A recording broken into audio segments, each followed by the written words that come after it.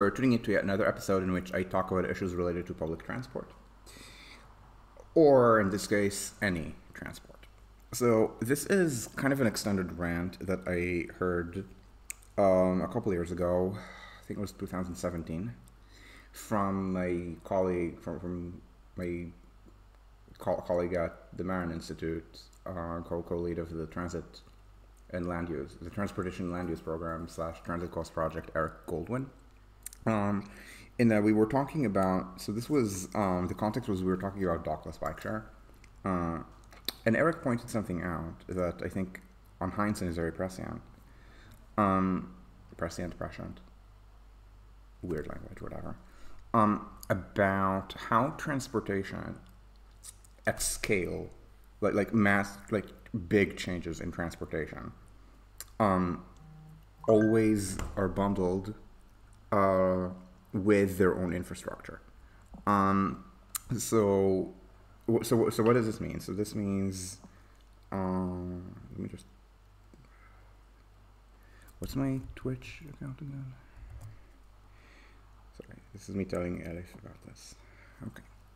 So, for example, railways, right? Railways have their own infrastructure. Railways have, I mean, the infrastructure in this case is the railway. But that's also, but that's also for other kinds of transportation. I don't know.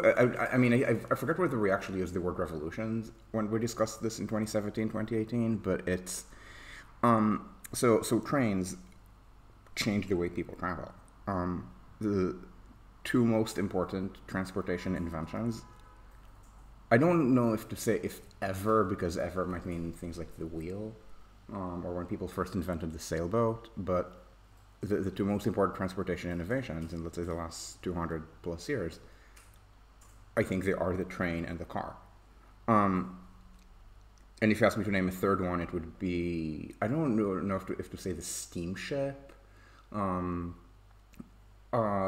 certainly it would be ahead of the time.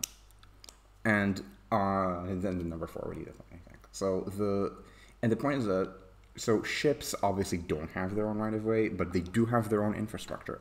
Everything comes with its own infrastructure dedicated to the new mode. So again, with trains, it's the easiest to see because trains are a vertically integrated corporation. They can be private corporations, and quite a lot of the corporate world as we know it comes from railways, comes from early railways and how they had to scale up.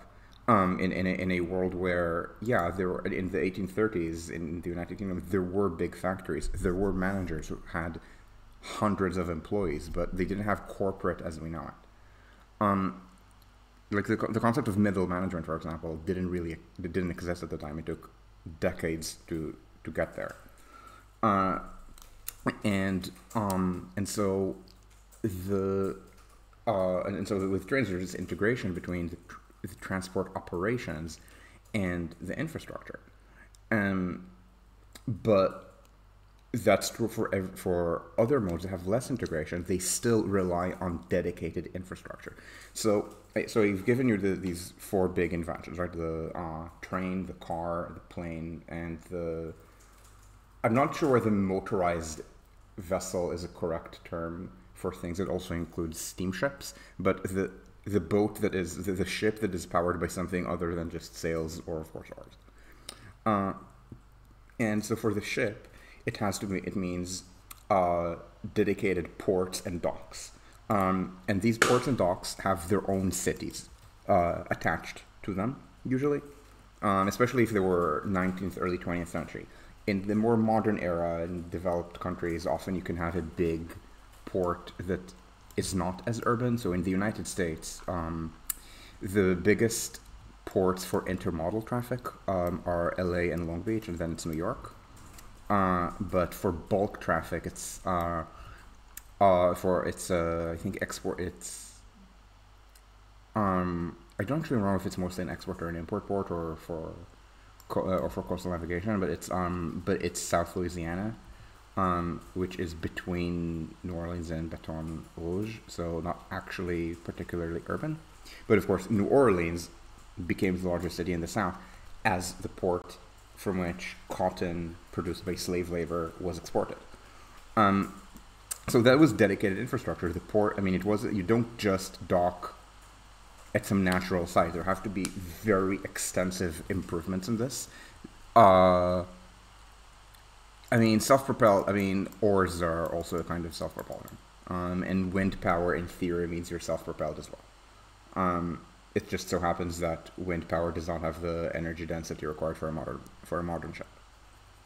And, but anyway, so this means, so a lot of improvements had to be done, and these were incremental. So with trains, it wasn't, with trains, it wasn't really incremental. It was, you plop, to steel, I think originally it was iron, and only later it was steel, but you plop two iron rails 1.435 meters apart in inner end to inner end between Manchester and Liverpool, and then you do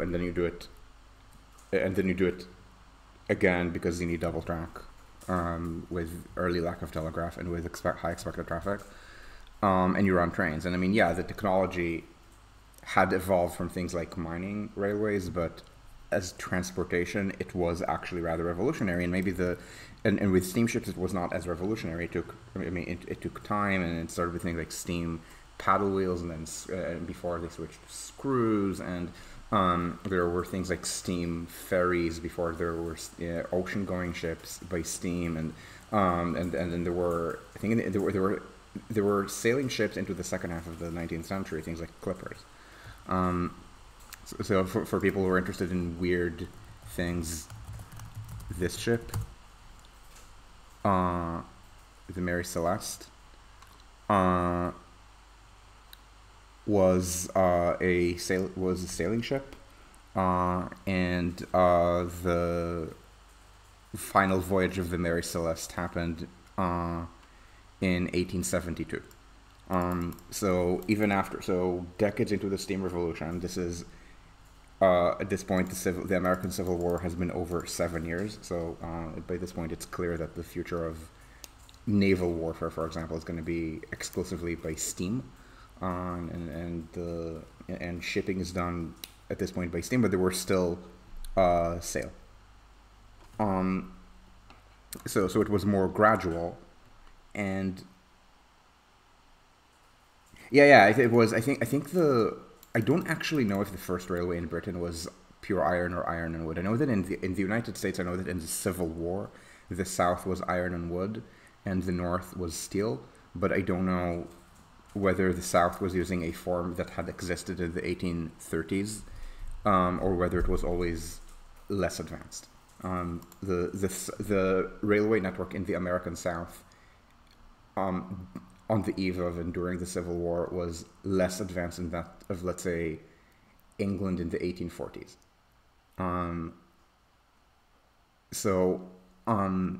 Anyway, and so with the big, so steamboats meant, for example, the boats were bigger. It meant that the routes were different, because it didn't really matter sailing good wind. One of the thing I believe that terminally killed the sailing boat, the sailing ship, which was a sailing boat that usually connotes some kind of pleasure, and I mean for commercial purposes, was the Suez Canal, because you can't actually transit the Suez Canal under sail, because you can't tack. So you have to be, I don't know what to say, internally propelled, like propelled without needing good wind. So again, infrastructure like the Suez Canal, the Panama Canal, investment in truly massive ports, which became important cities.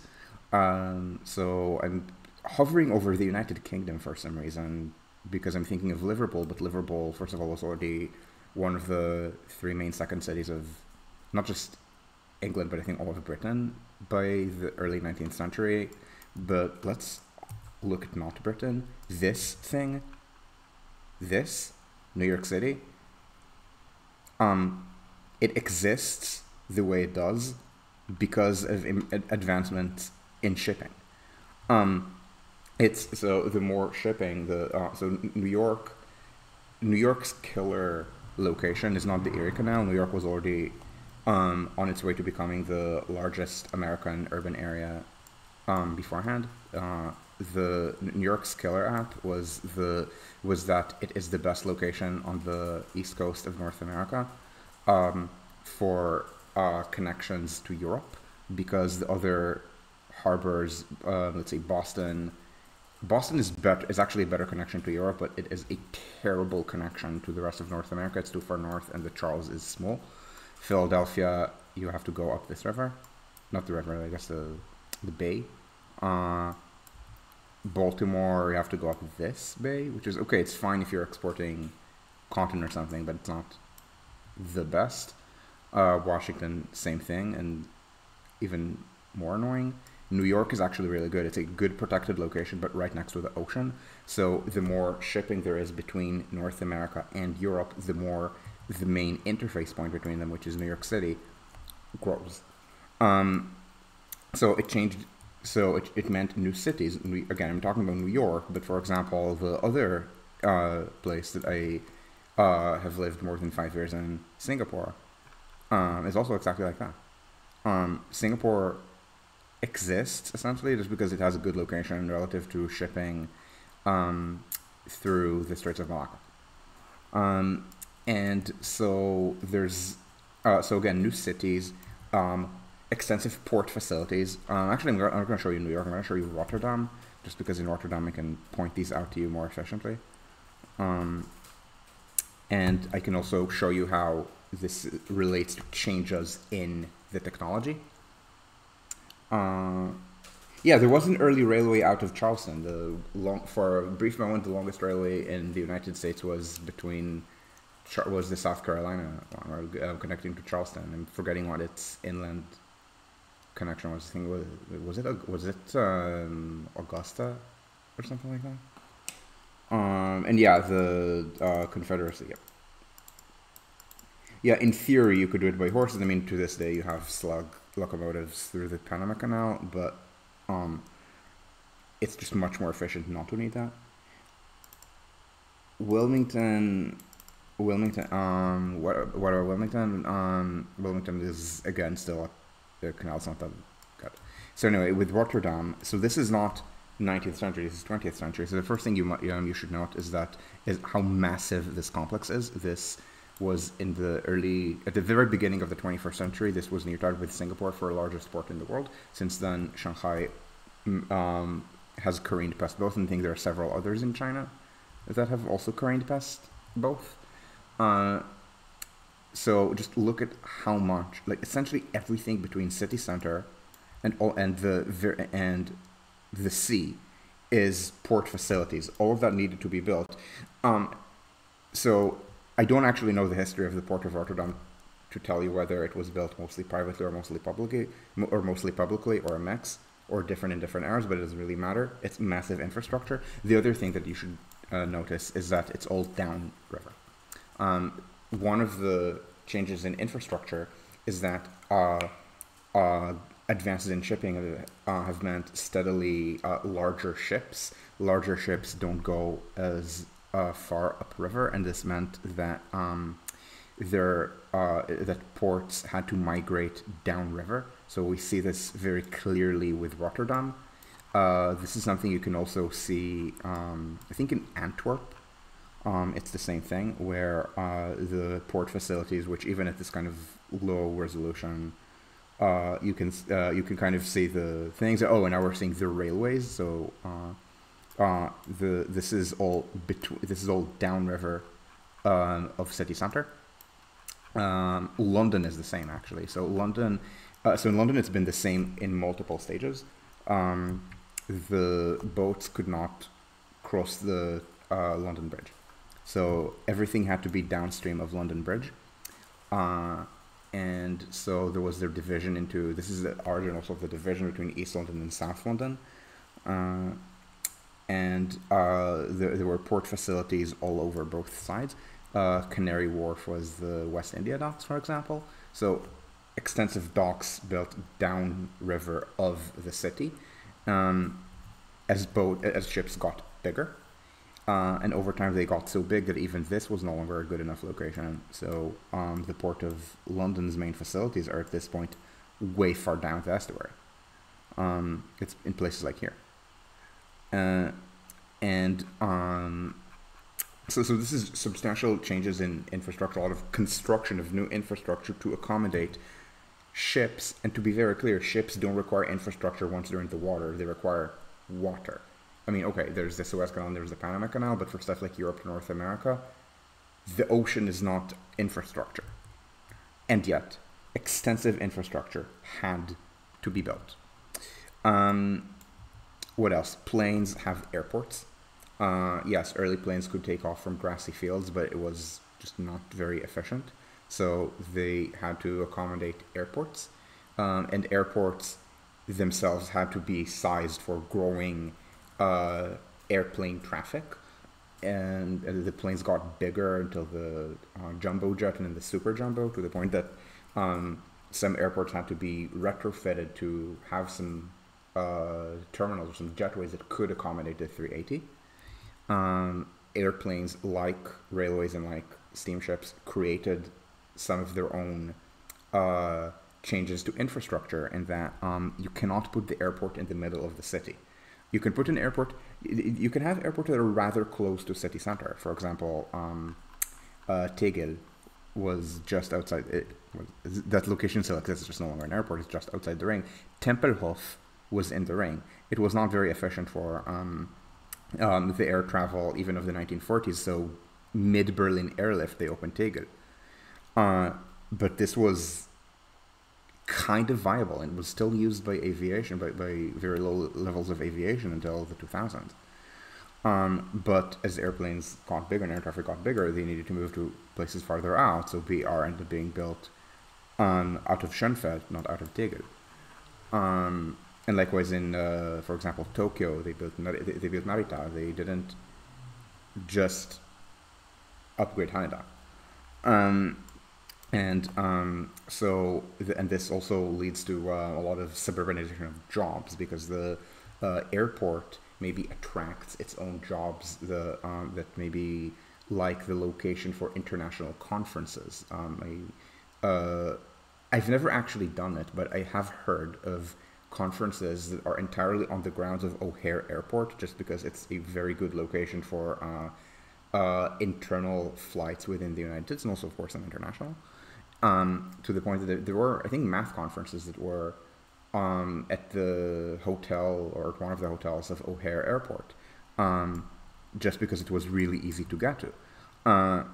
And this is also why Vegas is such a good location for conferences. It has so much conference space, because it's such a big tourism city. There's already a lot of it started out as a tourism city. It started out as a casino. It started out as casinos. So that led to a lot of air traffic to Las Vegas, a lot of O&D air traffic to Vegas. I can try Googling this, but it will be a forum. It'll not be the best location. But I think, but at least maybe 10 years ago, Vegas was the number 2 busiest airport in the United States for either O&D traffic or domestic O&D traffic, after LAX. As an urban air, I have the numbers for you for urban airspace, much better. And there, yeah, New York is of course number 1, just New York has 3 airports. I think Vegas is number 7 or something. I think it was New York, LA, San Francisco, DC. No, I think it was New York, LA, Chicago, San Francisco, DC, Boston, Vegas. Then maybe Orlando. And so Vegas, because there's so much air traffic there, also started becoming a good location for conferences. And of course, the hotels liked offering space for conferences for cheap, because they were making their money on gambling. There are stories that I don't actually know to what extent they're true, but there are stories that the hotels refuse conferences to groups that they don't think will gamble much. So there are stories about how maybe there was maybe economists had a conference in Vegas attracted by the cheap rates, and then they were never invited again, or maybe physicists or mathematicians. I don't know if it was all three or two out of three, or an urban legend that was repeated for different fields that think of themselves as mathematically adept. Oh yeah. Oh, okay, yeah. Yeah, that makes sense. And yeah, and then often airports would be built in new locations, and these can also induce edge city development. So in Bangkok, for example, the growing air traffic meant that Don Muang could no longer support this, so they built Suvarnabhumi. And while building Suvarnabhumi, they also built a lot of related edge city infrastructure, just because airports often induce their own edge cities. There's a lot of job sprawl, for example, near Charles de Gaulle. It's very common for an airline that uses an airport as a fortress hub to be headquartered near the airport rather than the downtown of the same city. So Air France is, I believe, headquartered very close to, or maybe on the grounds of Charles de Gaulle. I think Airbus, I think, is also, it's headquartered near the Toulouse airport, because that's also where they build the airplanes. And so this is how airports are this kind of infrastructure, and this can be either, again, I think at this point it's mostly publicly built. Often you will have an airline that coerces local governments into spending money for it, on the threatening to move away. But sometimes it's just something that governments want to do to improve their access to the rest of the world by air. What else is there? So in addition to these, then there are cars. And the thing is that cars kind of break people's brains when they talk about other modes of travel, because cars, more so than any other mode of travel, make this relation between transportation and infrastructure look the least visible. So what I mean is that obviously the freeway is a very visible piece of infrastructure. Car domination predates the freeway. Now technically there were limited access tollways from the very early days of cars. There was one called the Long Island, I think it was called the Long Island Motor Parkway or something like that, and I'm going to actually check this. Long Island Motor Parkway, I think opened 1908. And you may be able to tell from the brief moment that I was on Google and not on Wikipedia that the route isn't even really used by cars anymore, because it was built for the cars of 1908. In fact, okay, it closed in 1938. Parts of it survived, used a section of other roadways, or as a bicycle trail. But this is not even a freeway. I mean, maybe it was just because it was private, but it is not what we think of today when you think about freeways. Even when we think about even when there's a detour or some work done on one tunnel, so they reduce the freeway to one lane in each direction, which happens in, let's say, Italy. That's still different. But even so, again, with stuff that doesn't really, like, this is not why cars became the dominant form of transportation. Rather, it's that cars had the ability to take roads that had already been built and dominate them. So there was extensive new construction. This needs to be emphasized. There was extensive new construction. Practically all of it was public. None of it was directed top-down. There was top-down assistance. So road construction in the United States was an atypical example of a federal government that was very active, and even then, it was working with states on this and with local governments, because, first of all, cars were, from the beginning, used by the elite. This is also true of planes. Trains are very different. Ships are also very different. They were mostly for commercial traffic. And by commercial, I mean freight. I don't mean passengers. Passengers would take ships, I mean as a cross-section, first, second, and third class. And and steerage would actually be actually poor workers. Ellis Island and such. It's not like people flying economy class on an airplane who are poorer than people who fly business, but are still much richer than John Pop. And so this meant that, and also the level of coordination required early on was not very large, but there still needed to be infrastructure. They needed to pave the roads. There was an entire movement about this in the United States, a kind of proto-New Right, maybe 60 years or 7 years before there was the actual New Right, called the Good Roads Movement, which started out as something called the League of American Wheelers. It was about bicycles, and as soon as cars became a thing around 1900, I forget whether LAW changed into or was eclipsed by the American Automobile Association, aka the AAA. It began as a lobbying group for expanding roads. So that meant paving roads. It meant between cities, widening roads, which had previously been basically walking trails or horse cart trails. It meant, so there was a lot of this construction. Very early on, it was done by local magnates for their own use. So this is why it kind of obscures how much infrastructure was built and appropriated for this. And of course, because cars were, other than the streetcars, which could only go at a certain frequency and on certain streets, the cars could go on every street. And they were the dominant users. They were the fastest and heaviest user, other than trucks, which needed the same infrastructure. And in places that have a rule of force, the strongest vehicle wins.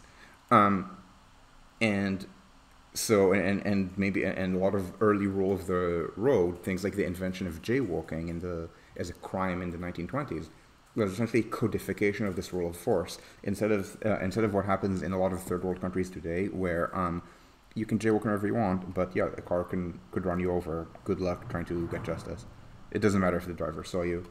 You move away, the driver is bigger than you. And of course, if you're a car driver, you still need to yield to the truck. One of the things that actually, okay, so when you say regular folks could afford those, in the late 1910s, in Iowa, I think maybe it was 1917 or 1918 or 1919, I'm forgetting the year, but in the late 1910s, in Iowa, one person in 7 owned a car. This was more or less the top. I don't want to say the top 15% because it was mostly one-car families, so it was a much larger share of households, but it was the higher-end households in Iowa, and this was credited, and the person who got credit for this was the Iowa road czar, Thomas McDonald, who built roads, and again, this is the 1910s, we're talking about paving existing trails, widening them so that a car could go, or maybe 2 cars could pass each other with some difficulties. And he was credited for doing this on a shoestring budget. He just built at very low construction costs because he broke the cartels of the different contractors. He forced them to compete. This permitted Iowa to build more roads because it built roads cheaper, and this made him a superstar and made him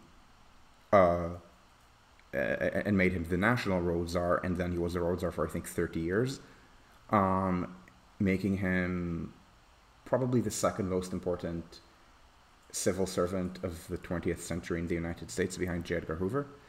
J. Edgar Hoover is, I mean, there have been multiple biographies of Hoover written about how he professionalized the FBI and also turned it into his personal deep state. McDonald is much more obscure, but he did similar things.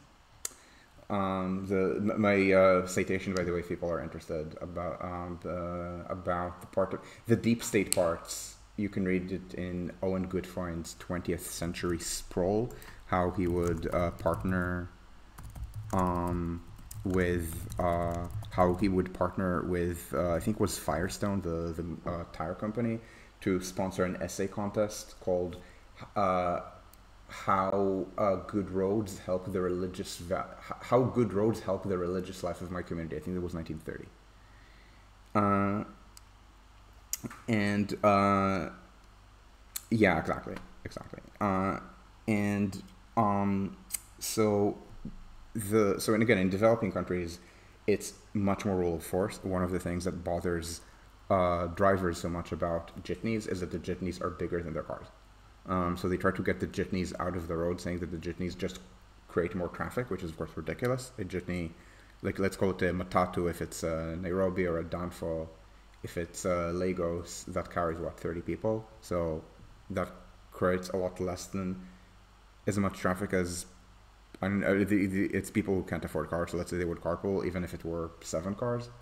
7 cars create more traffic than one jitney, but a person who has an imported Mercedes feels more important than the 7 cars that would have working class carpoolers. He cannot feel more important than a giant jitney. Yeah, a freeborn Englishman, yeah, something. The English aristocrats like walking, but they sure don't like people taking trains. There was a lot of NIMBYism against early railways by the Toffs. I think it was a grandson of James Watt, maybe, or a great-grandson who NIMBY'd, I think it was parts of the Birmingham and Manchester. There was a lot of active discussion about how awful it would be if more people in England rode trains, because then they would not ride horses as much, and then there would not be as much of a population of horses. And then if there were fewer horses, then it would reduce the tradition of equestrianism, and it would weaken British cavalry. This is an argument actually made, I think, in the Times on the eve of the railway mania. It's mentioned in Andrew Odlyzko's in the monograph about the railway mania. I think it was the first one. The railway mania, Odlyzko. Am I pronouncing his name? Yeah. So I think it's his first one. Not this one. He's written a bunch of monographs, and this is, I believe, the first one where he mentions this. And anyway, so the point is that this so the jitneys, of course, have their own infrastructure as well, because they are the dominant user wherever they are. The cars are still dominant in a place like Lagos, in a place like Nairobi, in a place like Kampala, just because there aren't that many jitneys. So when there are no jitneys, the car owns the city. But where the jitney exists, the jitney owns. And this actually leads to a lot of tension, I might even say class conflict, because the cars don't really like that. This is, again, in a situation with much more rule of force and rule of law on the road. Now, if you codify rule of law, or rather you codify rule of force to turn it into rule of law, then you say things like it's illegal for pedestrians to jaywalk, but there are going to be traffic signals, so there are going to be times in which it is okay for a pedestrian to cross the street even when there's a car. And you can always cross the street. Nowadays, yeah, there are arterial roads that don't really let you do that. Maybe they don't have crosswalks, but again, we're talking in 1920s. At the time, there are no freeways. Again, there might be the odd motor parkway that we looked at before in Long Island. There's the Holland Tunnel at this point, but peripheral to what I'm talking about. But so the point is that cars were codified to be the dominant user.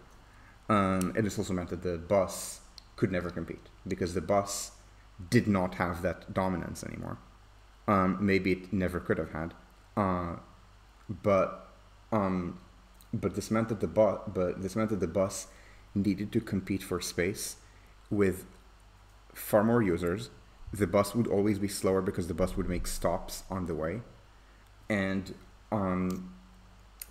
as a result, the bus never had its infrastructure. Streetcars did, of course. Streetcars had the streetcar tracks. The streetcar tracks were also kind of designed in a way that forced other people, partly through norms, partly through design, to yield to them.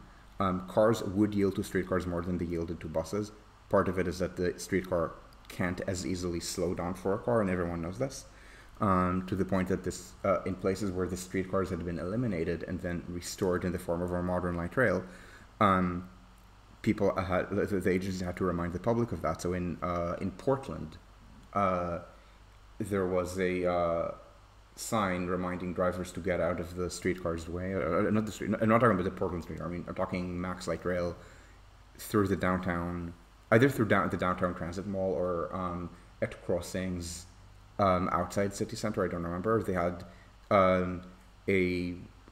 signs in a public and a public service announcement saying something like Max Light Rail weighs 60 tons. You don't. Just to make it clear that the train will not get out of your way. It cannot. It's a train. So this is something that light rail has. And as a result, light rail could be a transportation revolution. It's not as big as the train or the car, but it is a thing. I don't think it's been especially successful in Portland, but it has been very successful in other places.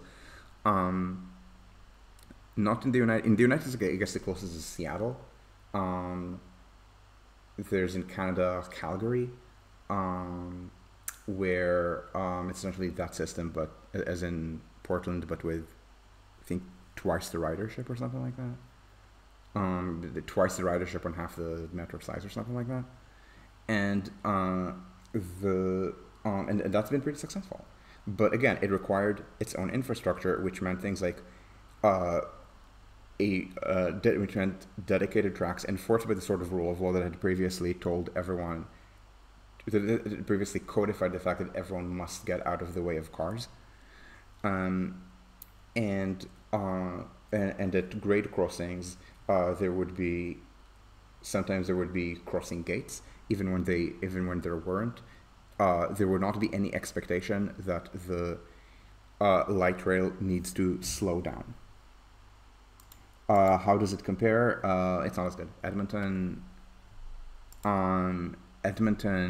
has had higher construction costs from the start and a smaller system and lower ridership. I think it also doesn't serve city center as well, but I don't remember. And now we keep talking about how these modes of transportation also change urban geography to fit their needs better. So how shipping created entirely new cities that would not have been important otherwise, so things like New York or Singapore, or to keep talking about cities that have lived in, Tel Aviv. The origin story of Tel Aviv is Jaffa. The origin story of Jaffa is the port used to get to Jerusalem. So Jerusalem was the largest city in the southwestern Levant in the late 19th century, but industrialization started from Jaffa, which was where the ships dumped people coming to migrate. I say coming to migrate, but the Jaffa soap industry, I think, actually slightly predates Zionism. And as a result, so partly it's that, partly it's not just that. Also, part of it is agricultural technology. So the reason the Green Line looks like this, it's in red, but it's called the Green Line, is that this was the Armistice Line in 1949. This is the Armistice Line in 1949 because it was what the IDF managed to conquer, but much of it is actually where there had been Jewish majority. So I don't think there was a Jewish majority within the Green Line in 1947. There was a Jewish majority in the area that was designated for the partition plan. The partition plan, I mean, this is essentially start with the partition plan and then have the Jews actually win the war. I actually think that if you say UN partition plan, it will give you that one and not any other partition. And this is agricultural. So yeah, so you can see so the Green Line is something like this. Also it gets to Jerusalem. And Ramle ended up being Ramle and Lida were assigned to the Arab state but were conquered. But Beersheba, same thing. But the point is that the coastal plain had a large Jewish majority at that point. Essentially, it was just agricultural technology agricultural technology from Europe was good at farming this land, as I understand it. So there was a lot of Jewish settlement throughout, agricultural settlement throughout this region, and but again, part of it is transportation. Jaffa was the port that people used to get to Jerusalem, and then Jaffa and Tel Aviv combined became bigger than Jerusalem early 20th century, and likewise Haifa was designated as the main port. Subsequently, it never became as big, but it did become near tied with Jerusalem for second largest metro area. And in the same way that trains did big changes to cities, namely they encouraged a lot of urbanization, both because of freight and because of passengers. So with freight, the issue, and this is something that, and I keep giving references because I'm talking a lot about economic history, and it's important to cite sources on this, that it's not going to be a backlit talking head saying things that you need to take on faith. This is from Paul Krugman's entire corpus. He mentions that in his Noble lecture. I think if you go to his, I don't know if his blog on the New York Times is still active, but he linked to some slide presentations about the economics behind new trade theory, and where he explains that lower shipping costs due to freight rail actually encouraged more urbanization. And the reason they encourage more urbanization, more concentration, is that you think that lower shipping costs mean that you can put a factory anywhere and ship from it, and that is true. But it also means that you can put the factory in the core and ship to the entire country. And so lower transportation costs actually increase centralization. So the United States grows steadily more economically centralized around the manufacturing belt, peaking in the 1910s. And then this declines after World War II because of changes, partly due to trucking, partly because the federal government drags the South from the Middle Ages into modernity, partly because of changes in the nature of manufacturing mean that a lot of legacy industries in the North are uncompetitive. It's something that's happened in a lot of countries. For example, in Belgium, the industry used to be in Wallonia, but the legacy industries in Wallonia didn't really work well with the post-war economy, so the new industries are in Flanders. Likewise, in Germany, the legacy industries were in Saxony and in the Ruhr. Now, Saxony ended up in the east, but the Ruhr ended up in the west, and still didn't really manage to deal with these changes in not transportation, but not even economic geography, just economics and the nature of production. And so the rising industrial region of Germany is the south. So that would be Baden-Württemberg and Bavaria. Railways didn't create Bavaria or Baden-Württemberg, but they did create the Ruhr. They did create.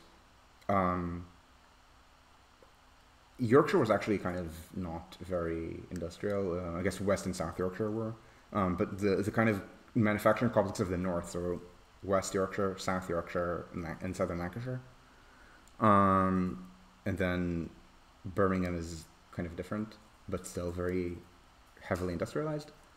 And so this is something we also do with cars in kind of the opposite direction. Cars are much more capacity limited than trains. Cars don't agglomerate as well as trains, so they encourage deurbanization, suburbanization of residences, deurbanization of jobs. That's one of the reasons, not the only one. As I said, there were changes in the nature of the economy that meant that the coal mines of northern Appalachia were no longer viable. It meant that a lot of the legacy industries in places like Ohio and Michigan were uncompetitive. The South, again, got dragged out of the Middle Ages in the 1960s. In the 1830s, yes, but then they reinforced it. There was quite a lot of growth in southern Lancashire and around southern Lancashire after 1830 as well, and in Birmingham. Uh, and so the changes. So part of it is that uh, trucks encourage decentralization because you don't need to build one dock or one rail terminal. It's much more viable to spread out, and that encourages deurbanization of job geography. It encourages lower density, and this is, again, it's one of the factors that led to the rise of the South in the United States. Again, it's not the only one. There were political, there were economic conditions, but this is also, but there was also the impact of transportation. And again, all of this came with infrastructure, and of course with trucks, and we're talking 1950s, 60s. Of course, it's the interstates. It's stuff that, again, part of it predates the interstates, but it's also the interstates. The interstates made trucking a viable competitor to railways. Beforehand, trucks were just last mile connectors.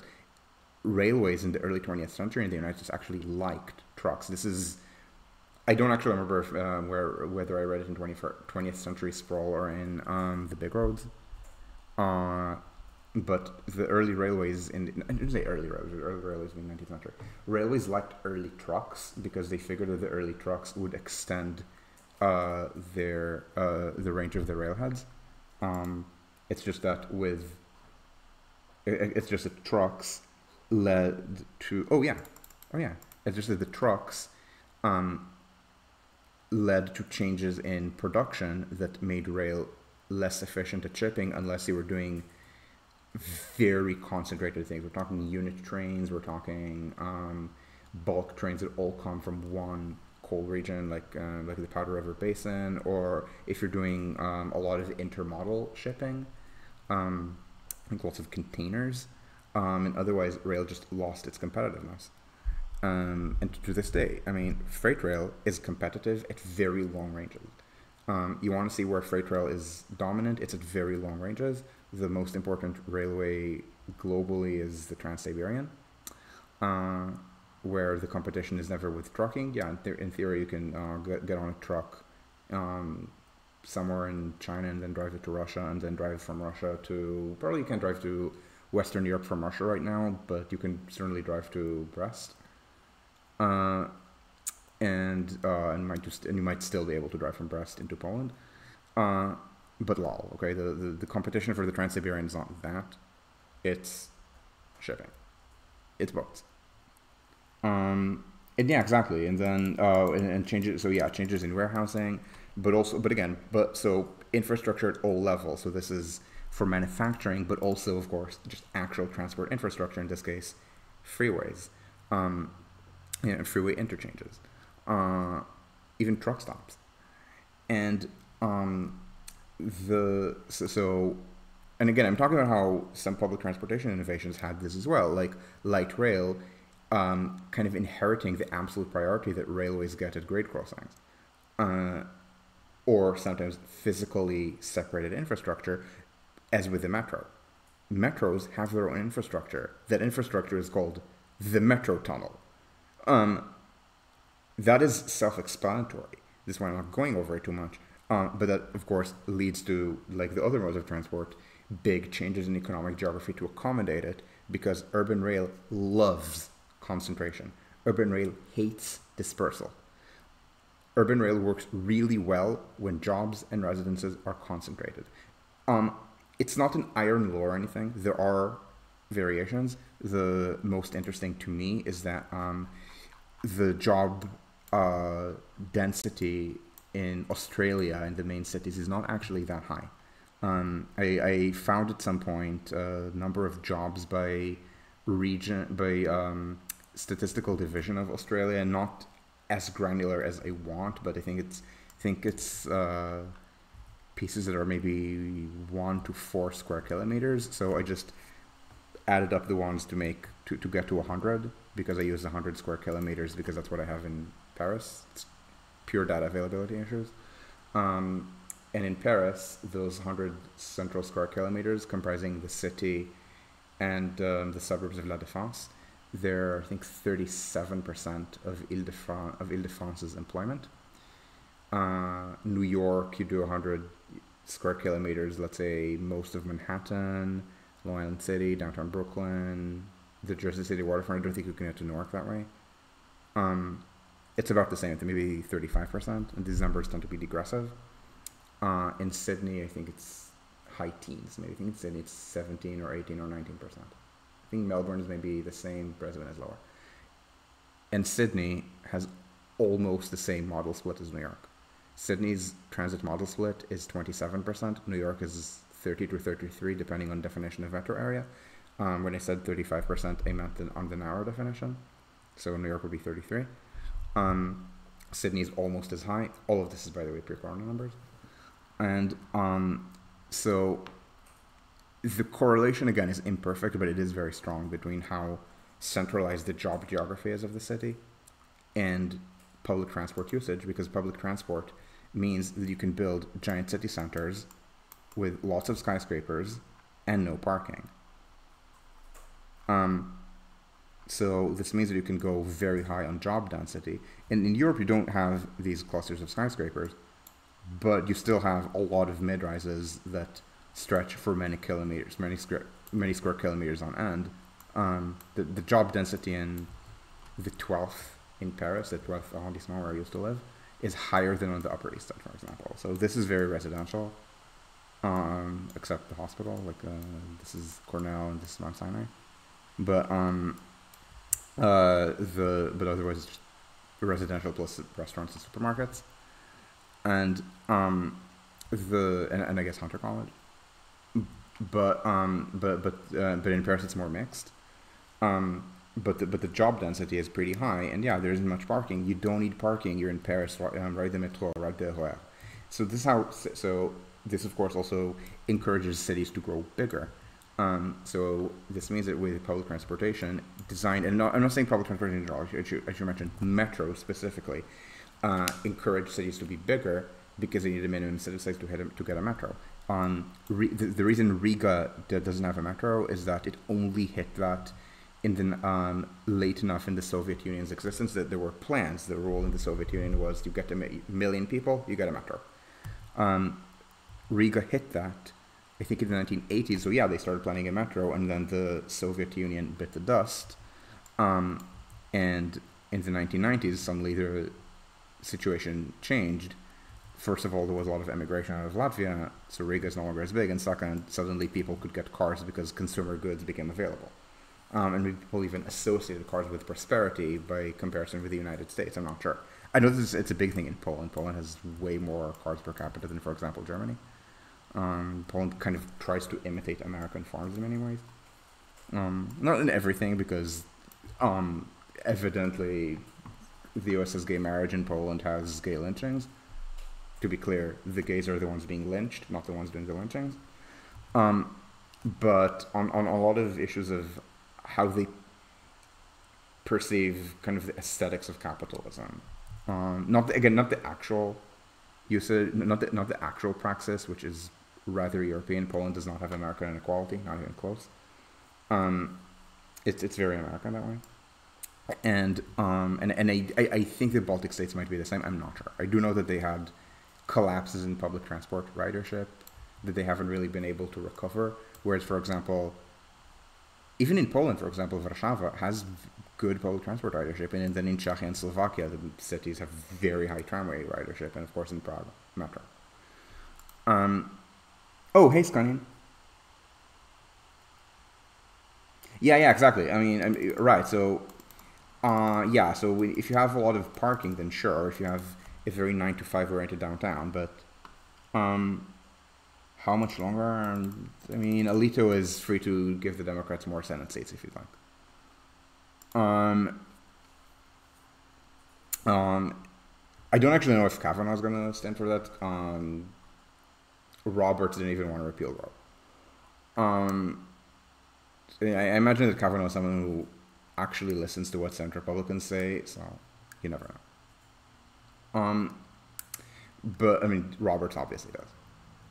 But anyway, the point is that so cars create kind of their own cities, but they require this infrastructure. It's just much more invisible, but with metros it's very visible. With light rail, it's also visible. It is less intensive. One of the reasons a lot of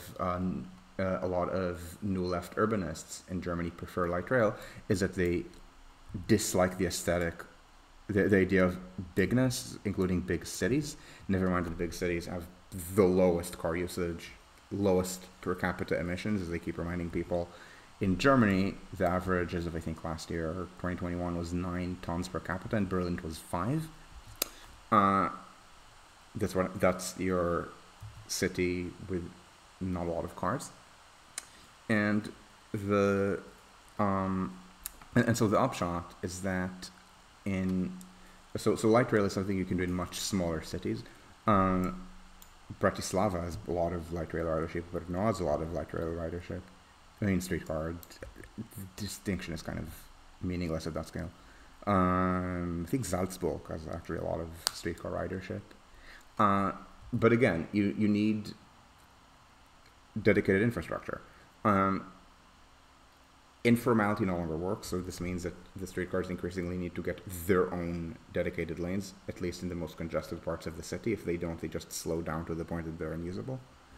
Or you can do it by having some kind of car light city center. I think in Basel, in Basel, I don't think they get dedicated lanes very much, but there are restrictions on car entry into city center.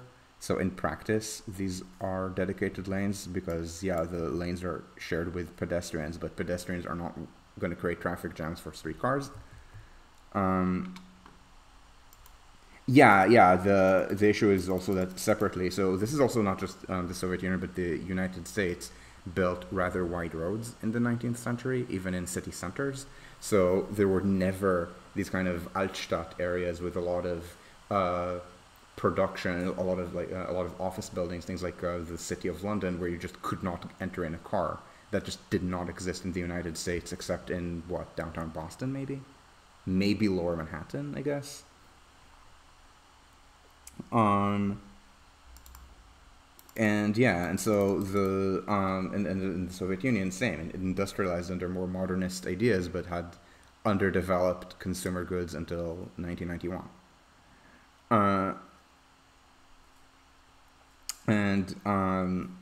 But anyway, yeah. So this is how you need this kind of infrastructure. And again, with public transport, if it's on the surface, you need some level of priority. And I'm talking about light rail, but this is also true of BRT. There has been a revolution in buses in which people actually ride buses even when they're not desperately poor. It started in Curitiba. And yeah, Brazil is not a rich country, but Brazil is also not very poor, and Curitiba is one of its richest cities. Middle-class people in Curitiba sometimes ride the BRT. The Calgary lines, what do you mean they don't have dedicated lanes in city center? It's at 7th Street is a transit mall. 7th Street is a transit mall. It's coming. And then maybe they let cars in off peak or something, but it's a transit mall. Same thing with Portland. They have great crossings without absolute priority, so they're slower.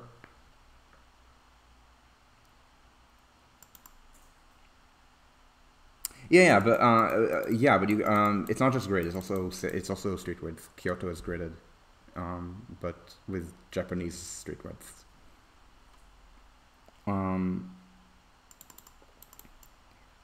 Just but the transit mall is dedicated, at least during the daytime. Like I think Calgary has this trick where they make it easier to use the car in the off hours on the theory that you use the train for 9 to 5 work, and then the car for visiting city center amenities after hours. But anyway, so with BRT, they actually made it work, and I mean maybe it only works with the labor costs of Brazil and Colombia of 10 years ago. So now they're starting to build metros, but for a generation it worked. It still to a large extent works. And the centerpiece of BRT is dedicated lanes that are completely free of car traffic. Not the kind of dedicated lanes de la Schmata that you sometimes see in American or European or some European cities where they write bus on the lane and they paint it, but cars constantly violate it. There's no physical separation. There are always these ifs and buts about how dedicated it is. And of course, you get the more you make the lane a real bus lane, the more bus ridership you're going to get. There's even a term for that. I think it was created by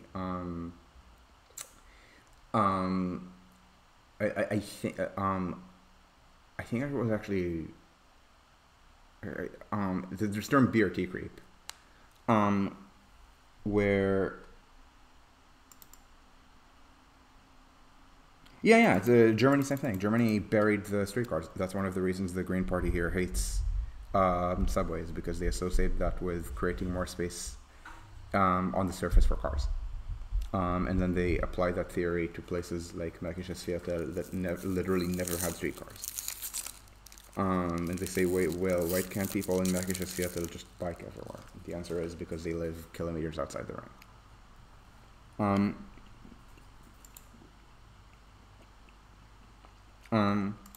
Yeah, fair.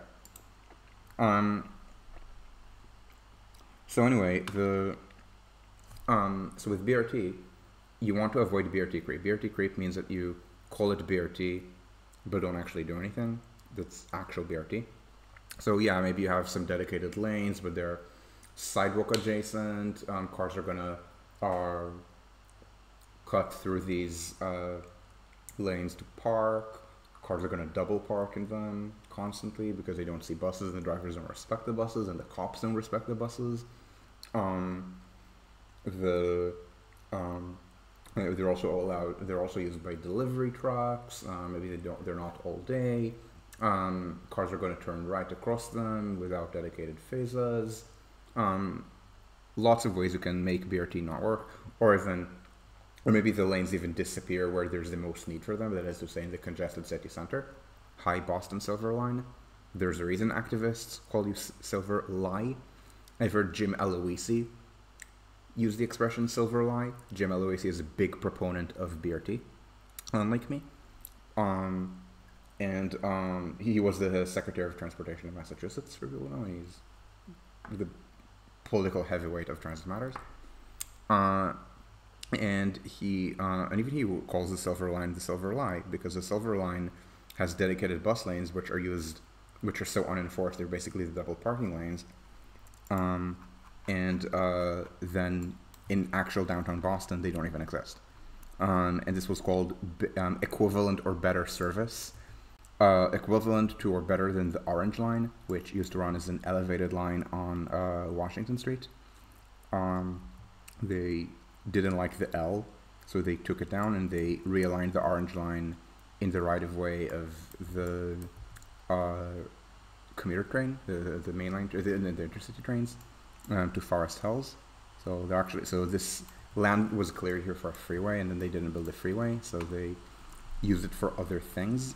So they kept the railway here. The railway was supposed to get zapped and get moved to this line, which at the time did not have all these stations that Google Earth is saying. These stations are from the 2010s for the most part. And so they kept it as commuter rail. They still had more space, so they also put 2 tracks of the subway. The subway used to run on this street. Boston does not have a grid, so in this area it's actually kind of not very accessible, the Orange Line, so they built a something that again is called BRT, but is BRT crept to death. Crept. I've never actually seen people use the expression to creep with BRT creep, so I don't know whether you would do for the participle. I should ask. The problem is none of the StarCraft people I know on this is a native English speaker, so I can't ask them if you say do you say the Queen has creeped or the Queen has crapped? I'm not sure. But anyway, this is BRT crap. This is BRT crapped to death. By the way, black people, white people, black people, white people, and yeah, there are people who complain about the racism involved in this, but I mean, Boston is racist is kind of a dog bites man story. And yeah, you could do it. No, they absolutely should do this, and there's a reason. One of the commenters, the occasional commenters on my blog, and much more prolific commenter in other places in Boston, is called F Line to Dudley. F Line is because the light rail, the subway surface branches in Boston, there used to be an A branch up to Watertown, but it was in shared street, so it was removed, and then the others are mostly in dedicated lanes or reservations, they're called. So B, it's on Comav. B kind of C.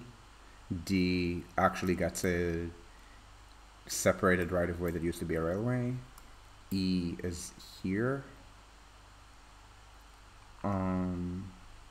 Here, and it's partly, and it has a short tail that's shared, and that's the least reliable part of the system. And so the idea is that the same tunnel, which has a different portal, would be extended to go here, and then this would be the F line, or maybe here. Yeah, they should build that, but again, we're not talking about Boston being racist, because again, dog bites man. Instead, I'm just pointing out how you need the dedicated infrastructure, because Boston was unwilling to truly do this for the Silver Line. That's why it's called the Silver Line. In contrast, where they had more, not entirely, but more dedicated infrastructure on the other half of the Silver Line, which is not connected to this one. It's from south to the airport. It is more successful. It goes, I think it's on dedicated, sorry, I think it was in shared tracks through the tunnel, but the tunnel is not very congested. And then it has, I don't actually know if it still does it, but it used to have a very, the loop that it would take from the tunnel here that it would have to this tunnel used to be something very circuitous, and there's a much more direct route used by cop cars that I don't actually know if they made permanently available to the buses or only for an emergency. But the point is that they actually built it here, and it's more successful here. And so this is true of so this is again for BRT. I have never ridden the A Watertown. Oh, it was still on the Wacky Loop. Yeah, I think it. Okay. So again, I don't know that as well as people at TM would do buses. So, but anyway, this is also true of other things. So we're talking about buses. We're talking about light rail. Again, with the metro, it's not. You don't even need to talk about this. Commuter rail. I mean, again, it's a train. It's on dedicated tracks. I might even point out that the most successful commuter rail systems are ones that give commuter trains some priority. Maybe it's their own tunnel, like the S-Bahn infrastructure in Berlin, in Munich, in Zurich. I love how I say Munich like it's English, and in Zurich like I speak German. In Berlin, in München, and in Zurich. The RER tunnel, the RER tunnels in Paris. In Stockholm, the new tunnel dedicated to commuter trains has led to an increase in ridership on commuter rail, but that's maybe just a capacity issue to a large extent. I say to a large extent because they took this opportunity when they built Citybanen. They didn't build it just along the same alignment as the old trains, which this is the intercity.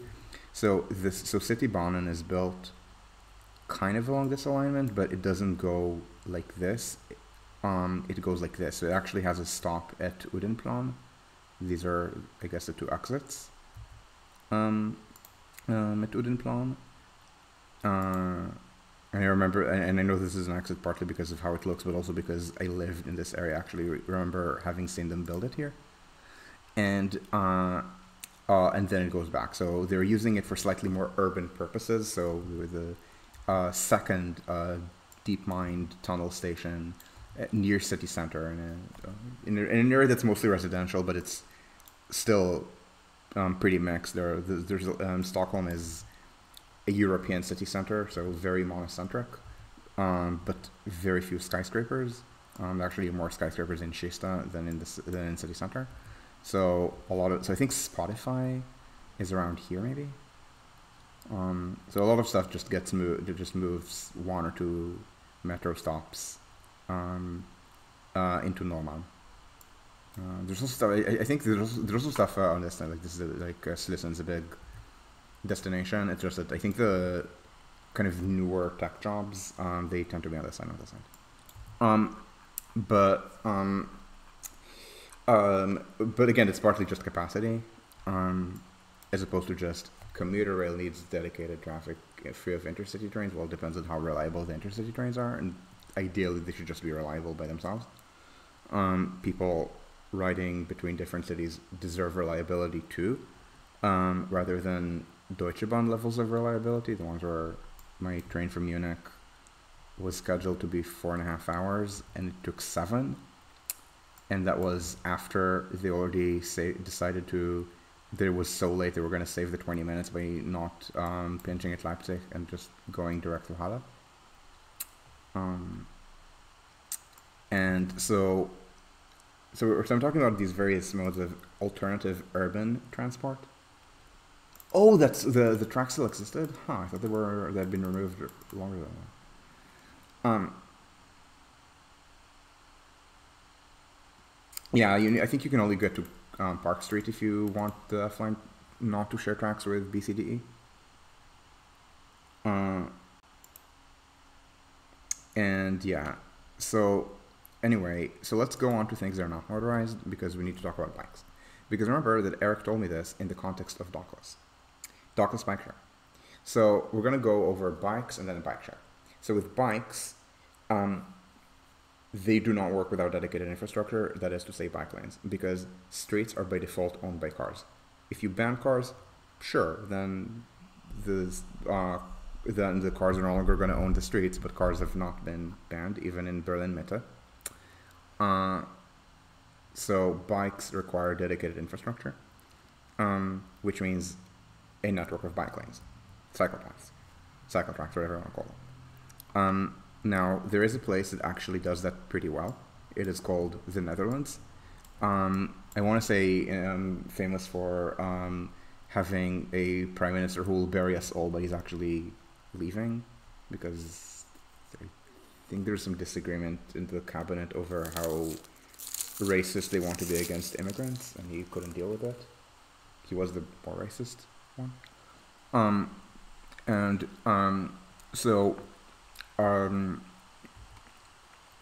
In the Netherlands, they have cycle tracks in the cities, between the cities, outside the cities. That's how you can get around by bike. Because they expect people to own bikes, separately they have one of the strongest railway networks in Europe. Strongest is of course Switzerland. I think number 2 in model split or in passenger kilometers per capita or something like that. I think it's near tie between Austria and the Netherlands, and then France is very likely behind both. Borner's, yeah, still in charge until the elections, but I thought that the man would be in charge until the 2040s. So, anyway, okay, so Borner's, I'm actually curious what Japan is like with bikes, but because in the Netherlands the issue is, first of all, there are cycle tracks. Second issue is that I need to turn on the light.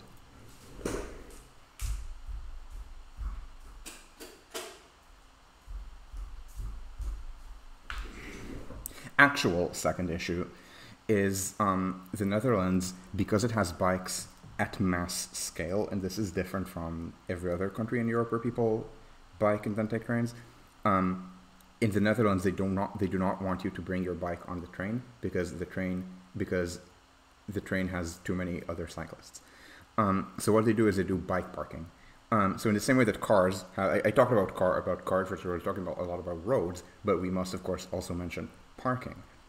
There's a reason why Donald Shoup has become such a superstar in the livable streets movement, because he centers the issue of parking in the high cost of free parking. And the cost of building more parking, and the cost of mandating new parking, too much parking for how much people who live in city center condos want to drive, even in places like San Francisco, which is not a particularly auto-oriented city by American standards. It's auto-oriented by German standards, but I mean, we're talking about America right now. How do you pronounce it? How do you say Park Street on the? I'm pretty sure nobody who speaks in that accent actually rides trains in Boston nowadays. Like, it's people who all live on the South Shore and maybe commute 9 to 5 to city center and then they ride, but it's generally the sort of people who think that the trains are too dangerous. Like, Boston is very, like, the people who threw rocks on school buses in Boston have been replaced by people who are capital and not capital R racist. Please don't ever say racist. It's a divisive term. Please don't ever bring up the reproductive worker ants. People don't know what the reproductive worker ant is. That is a reproductive worker ant. And yes, people use that as a circumlocution because they don't want to literally say this. Yeah, Boston's weird. I sadly, yeah, need to visit from time to time. But anyway, so cycle tracks get their own dedicated lanes. They also need parking in the same way that cars need parking. This can be public or private. Usually street parking is public, and then there are also parking garages, which are often highly incentivized. They're mostly private. Bike parking, same thing. You need bike parking. So bike parking is not usually extensive infrastructure.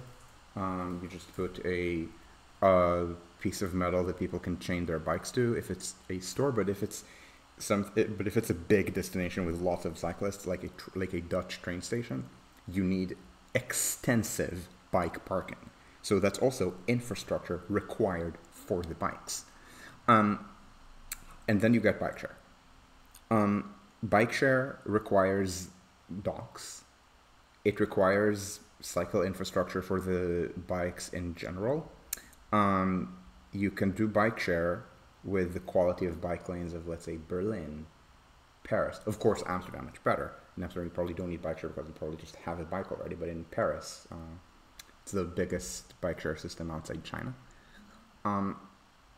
And a lot of these systems are actually profitable through ads. I don't know the finances in Paris. I've talked to Americans in bikeshare, and even very small systems. Like Cleveland is a small system that I know better because I talked to Alex Back about it a bunch. And UH Bikes, a system in Cleveland, at the time was actually profitable entirely through ads. In a place like Cleveland, the subscription numbers are insignificant.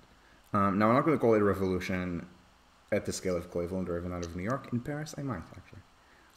But again, it requires a lot of infrastructure. Dockless was an attempt to do it without infrastructure. It was big in China. I don't know if it still is. Then they entered. I know about it through when it entered Europe and the United States, and then within a few years they pulled out because they were private companies riding a bubble, and then they couldn't make money. The idea of dockless is that you don't ever rebalance, so the bikes are used much less efficiently, but because these are just normal bikes that you have some kind of lock on for people who don't pay, they cost so much less than the bikes in the docks that you can make it work, or so they thought. A lot of these companies ended up pulling out of practically all of Europe and the United States. I think Paris was one of, I think a bunch of them said things like we're only staying in like Paris and I don't know what two other European cities. I don't actually know what other two. I'm going to make up Barcelona and something, but I don't actually know. I know in Paris they stayed longer than elsewhere just because Paris is Paris. But my point is that in Europe, in Italy, it's an attempt to extend an already ongoing revolution in livable streets. In that, in Paris, they appropriated a lot of space away from cars and gave it to pedestrians and cyclists. And in Paris, they still have the largest docked bike share system outside China. I think Hangzhou and Wuhan are the two main docked ones in China, but my numbers on this are 8 years out of date, and in China 8 years out of date is possibly 2 out of date.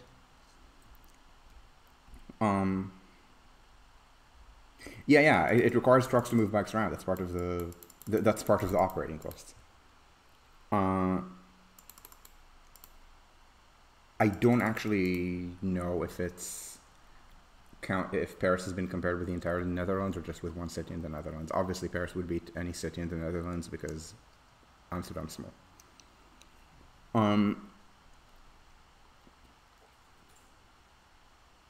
Oh, okay. So in Japan you have the issue of private bike parking. Yeah, okay, that makes sense. Yeah, but off-road trails, it's one-lane mixed traffic, but also it's one-lane mixed traffic where the car doesn't go much faster than a bicycle because the street is very narrow. And the driver, like the average driver, the thing is, the average driver does not, the average driver is not playing Carmageddon. If the roads are such that the average driver can drive at 50 kilometers an hour without thinking they'll hit someone, they'll drive 50 kilometers an hour. And then the people who are playing Carmageddon are going to drive 50 closer to pedestrians, or they're going to drive 60, 70, and claim that they're in a hurry. But if it's one lane, then the most careful driver sets the speed for everyone else. And because most drivers are not actually complete psychopaths, it's much safer that way. So yeah, if it's the street width of Tokyo outside the main arterials, yeah. And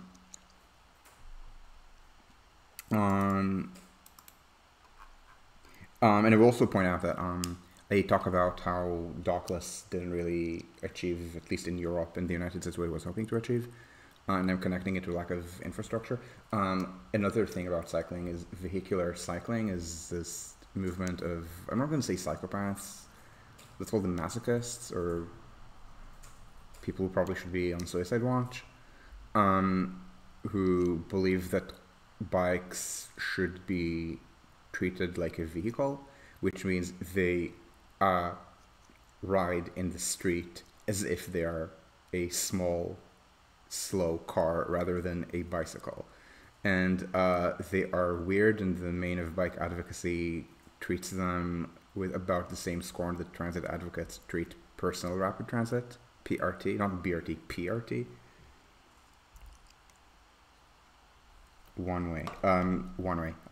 These are streets that are sometimes 5 meters wide. Like, these streets are generally single-digit meters wide, building to building. Some of them, and the single digit is often not a high digit. And I'm going to randomly look at random spots in Tokyo, and by random spots, I'm specifically going to pick the richest part of the city. I mean, the richest part of the city is Chiyoda, so richest part that's not very center. So we're going to go in this part.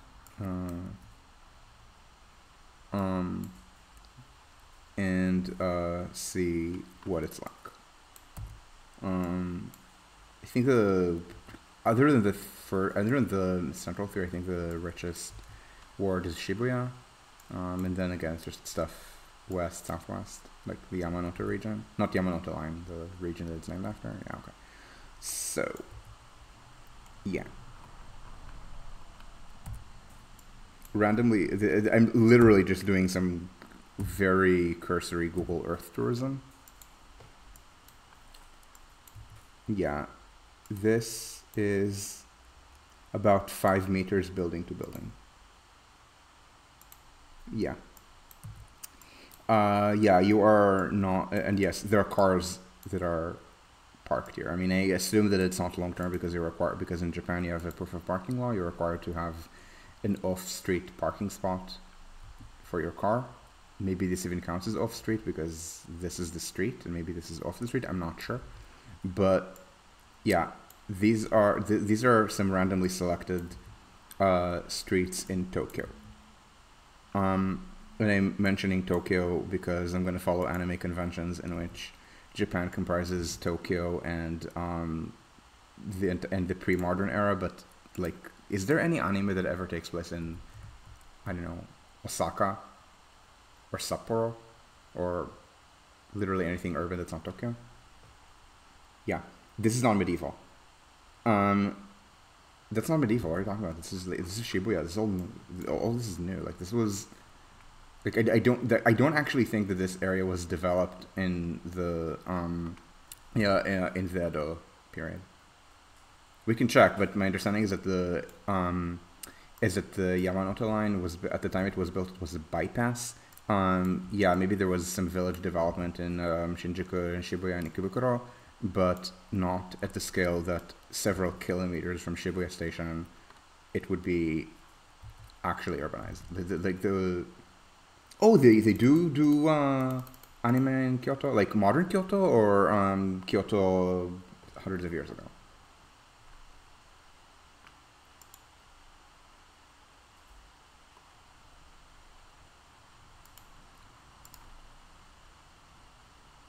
Huh. Okay.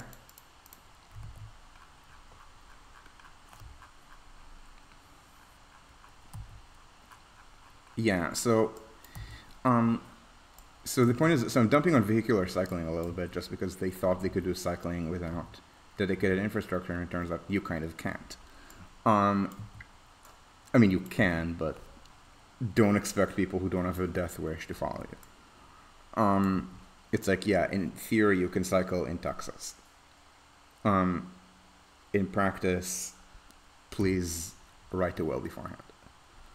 Um, and so the and this is also something that should be viewed as true for things that are not urban. And of course, all of these things lead to changes. So I talk about big changes are creating entirely new cities with ships, trains, and cars. About the contribution of airports to job sprawl.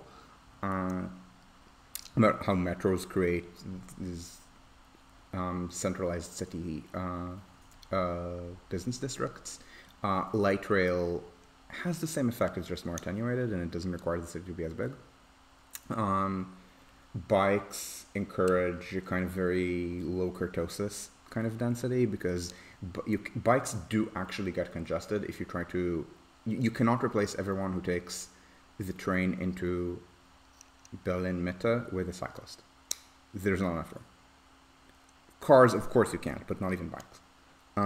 But you can do it in a smaller city. And you can do it if it's a city center that's not very strong. Now, Berlin has a rather low kurtosis city center because it's, I mean, as I keep saying, Berlin is Berlin at the scale of, at metro area scale, Berlin is monocentric as all fuck. You just need to understand that the center stretches from, at this point, from Warschauer Straße to past the zoo. This is the length we're talking about. Stretches more east-west than north-south. But within that kind of bubble, so like well within the 100 square kilometers they use, Berlin is very strongly centered. It just doesn't have a small city center because it has several. Potsdamer Platz, Alexanderplatz, Warschauer Straße, the zoo, the area around Hauptbahnhof.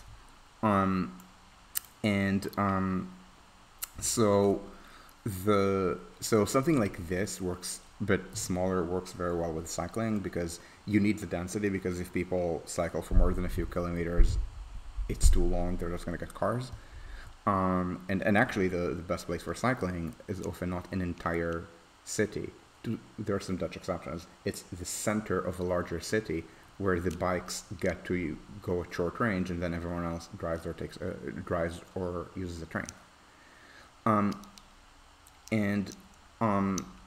So again, they require infrastructure, but they also reinforce something about urbanism. But that's also true at intercity level, and this is where we're gonna end. When I'm gonna talk about, I am sorry.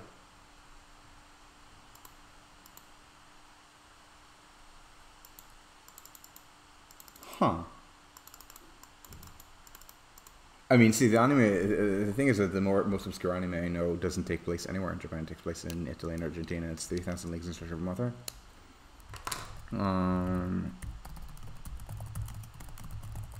which nobody outside Israel knows because it's from the 70s, and the only reason people in Israel know it is because it is based on a small part of the novel Heart, which was very popular in 1950s Israel, kind of Italian nationalism. It was very similar to Zionism, and as a and as a result, so it was very popular in Hebrew dub in the 1990s.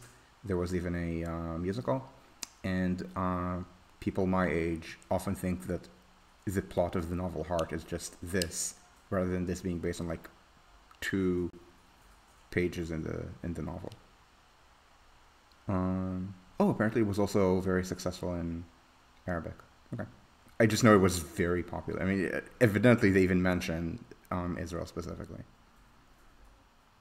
Yep. So anyway, so yeah, so there's also anime in Japan about cities that are not Tokyo. It's just general. Anyway, so so where was I? Yeah, so I'm going to conclude by talking about intercity scale, because I'm talking about various transportation revolutions. Again, these don't have to be as big as the invention of the train or the car, but things.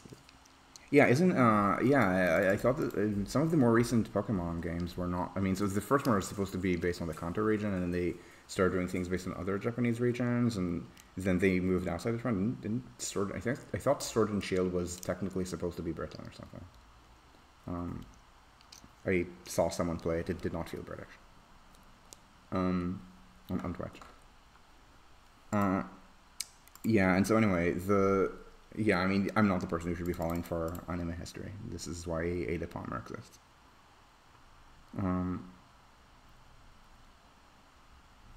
Yeah, I mean, it's not just Japanese. I mean, Singapore treats Occidentalism in its own very strange way, but yeah. But anyway, so the point is, at intercity scale, the same thing happens, where you can have a revolution. It requires its own infrastructure, and it also changes infrastructure dramatically. So we talked about the impact of the interstates. We talked about the impact of the first railways on intercity geography, about how they created certain concentrated industrial regions. And again, northern England was already on its way before, but in Germany, the industrialization came later, so the rural was much more created by railways. And Saxony is not thought of as very industrial, but as I keep reminding people, it actually had faster population growth than Prussia up until World War II. Prussia, the entire state, so Prussia had much faster growing parts like the Ruhr or Berlin, and slower growing parts like Prussia proper, parts that are currently in Poland or Russia. It's just not thought of as industrial because people think of it in terms of an Eastern European industrial, like a communist industrial history. And then trucks created the job decentralization. So much of the New South, I shouldn't maybe say New South because I think the New South term was a Reconstruction and post-Reconstruction economic one, but the New South 1960s onward was created, again, partly by lower wages than in the North, less unionization, so more attractive to employers, partly because they were forcibly brought out of the era of racial pogroms, partly because, and not just racial pogroms, but also domination by anti-developmental rural interests. The South remained dominated by white people, but instead of idle landowners whose land was tilled by sharecroppers, it became people who start their own businesses, industrialists, but also partly trucks. And France and Japan, the way France and Japan fetishize each other is very interesting in many ways, and there's a reason that they learned from Japan. A lot of learning from Japan, the ground zero for that in Europe is France, which is one of the things that upsets me about Macron, because Macron was in a better position than everyone else in Europe to do mandatory quarantines. in 2020 because Japan did not do it as well as the rest of Asia, but he could have likewise learned from Korea, for example, or even from Japan via Korea. Sorry, from Korea via Japan, other way around. And also it fits his ideology very well. He's the person who made vaccines mandatory, and he didn't do that. But we're talking about, but speaking of importing Japanese innovations into Europe by France, let's talk about high-speed trains right now. High-speed trains, in general, the post-war revolution in intercity rail has involved extensive dedicated infrastructure, which usually means high-speed trains, like in Japan and France most famously, nowadays also China. And by say, maybe I shouldn't say also China when something like 2/3 to 3/4 of world high-speed rail ridership is in China. It's also China. It's like saying, oh yeah, there are various countries in North America. There's Canada, there's Cuba, there is Guatemala, there's Panama, and oh yeah, there's also America. But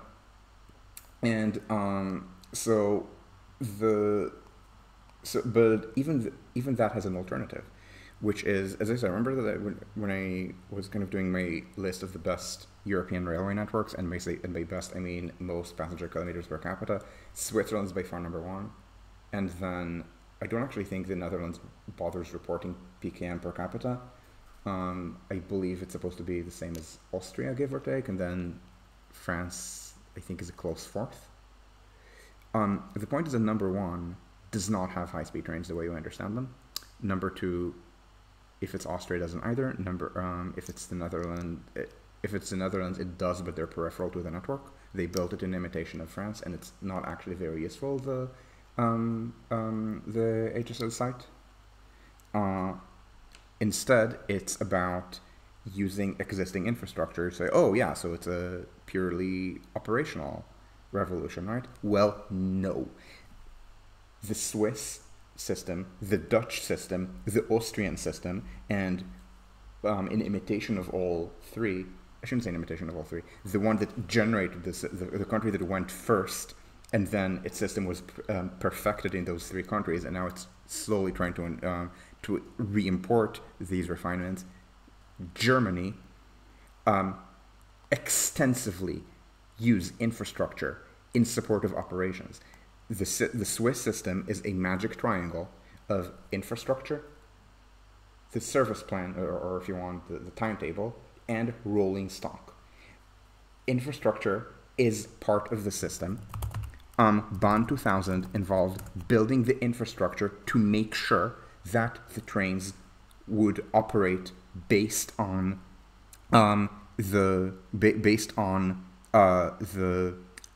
TACT, the clock face, the national clock face timetable. Just read this article for everything that they built. In German, it's much more detailed. Yeah, sometimes they built infrastructure smartly. They did things like double-deckers on intercity trains to increase capacity without lengthening platforms, but it doesn't mean that they didn't build infrastructure. They built extensive infrastructure. They built, so look at all the travel time reductions that they're talking about. They built a, they built a 200-kilometer line, this one, for this coast. Switzerland, yeah, is very rich and can afford this, but Switzerland is a small country. I mean, you bump this cost up for France, and this is what, 12? That would be 12 billion, right? Switzerland is 8 million people, or 8 point something, and France is, I think, 65. So, no, I'm 8, but if you bump it up to French population, it's like 13 billion. Euros maybe a bit more than a franc, so maybe a bit less than 13 billion euros, like 10 billion. This cost, the LGV Sud-Est cost less than that, a lot less than that. And look at, so they're mentioning all those projects and their costs. They spent a lot of money on this. They spent a lot of money on infrastructure designed in support of this integrated medium speed system. So there very much is dedicated infrastructure to this, and this is without even looking at the base tunnels through the Alps, which are partly for, shouldn't say partly, most of the trains that go through them are freight trains. And they keep doing this, by the way. So you have all these, I don't even, this is 2, 3, a bit more than 4 billion francs.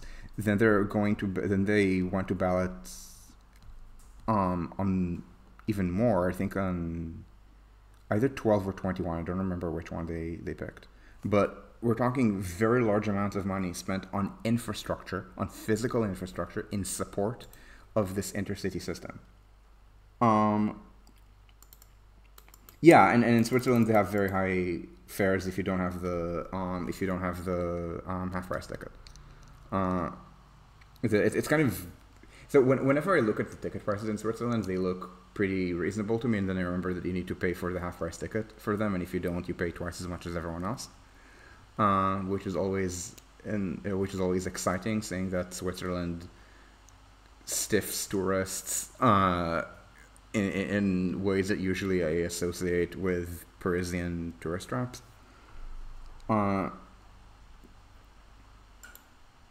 Oh, because it's his site? Yeah, I mean, I overpronounce foreign. I overpronounce foreign languages except for tones because I know I'll never get them right. Also, hi Shadow. Yeah, and so even in Switzerland, they do this very tight integration with infrastructure. And again, that's the less common system. The more common kind of revolutionary intercity rail system is high-speed rail, where, yeah, you just plop a 300 kilometer an hour, or if it's China, 380 kilometer an hour track between just outside one city and just outside the other city. So even intercity likewise has had a large effect on urban geography. It shrinks the country, but it shrinks the country only in the direction of the line, and not orthogonally to the line. This, in both France and Japan, has reinforced the dominance of the capital. Japan has a rather linear population distribution anyway, but even there, in the same way that I remember how I talked before about how and you can see this in Krugman actually explains the model in his Nobel lecture and in material that he provided for it. So it's not me just ad-libbing. About how lower transportation costs in the 19th century led to more manufacturing concentration because you could use trains to ship to the rest of in the United States country.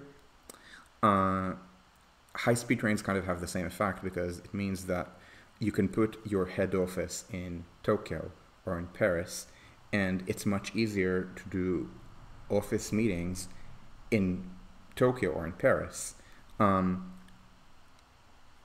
And rather than have branch offices all over the country.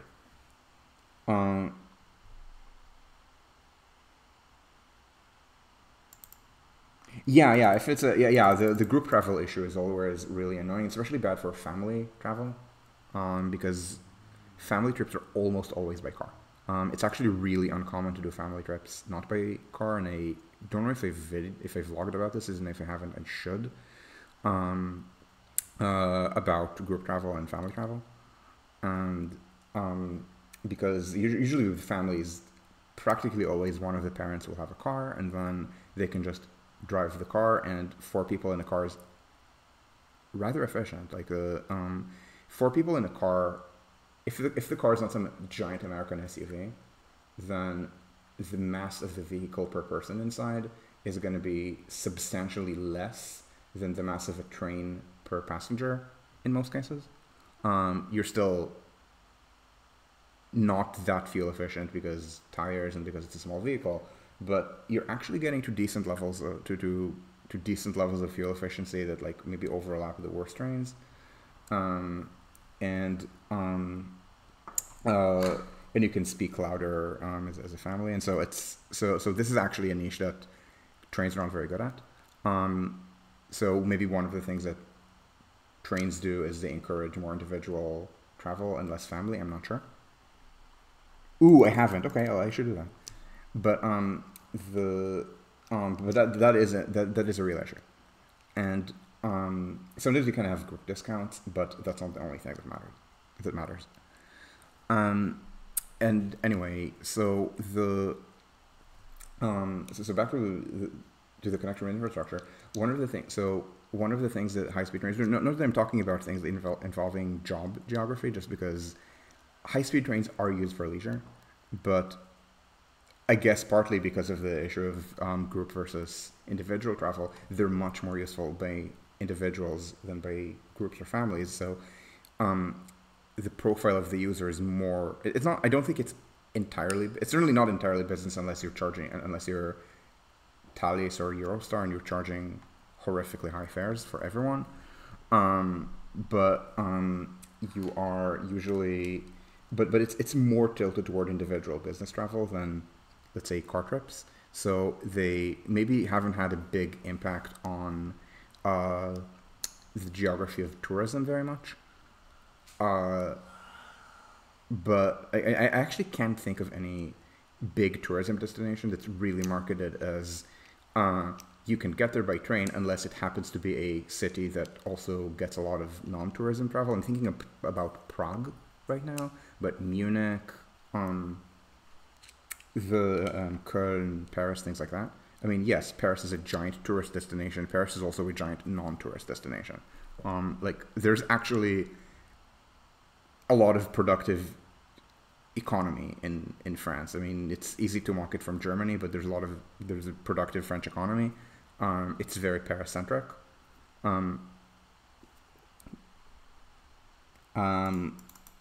I have no idea. I will tell you that in both France and Germany, I think also in Britain, intercity travel is above pre-corona levels at this point.